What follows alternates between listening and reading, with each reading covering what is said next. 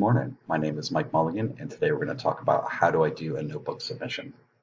As you go through your soft chalk lesson, you're definitely going to run into areas in your soft chalk lesson that says submit to notebook. So here's a science notebook section, and it asks you to write the learning targets in your science notebook under entry 1.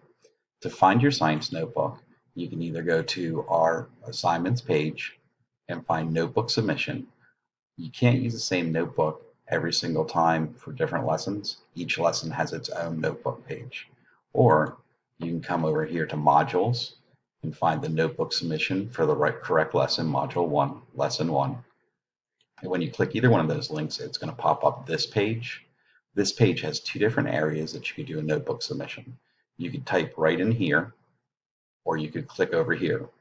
When you click over here, it's going to ask you to make a copy of the notebook, and it'll save that copy in your Google Drive.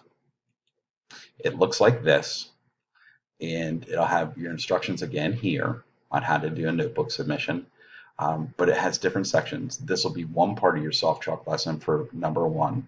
Number 2 is going to be a separate part, and then number 3 will be a third part in your soft chalk lesson. So you're not going to fill out the entire thing right now. You're just going to do the section that it asks you to do. And if we look back, it says write the learning targets in your science notebook.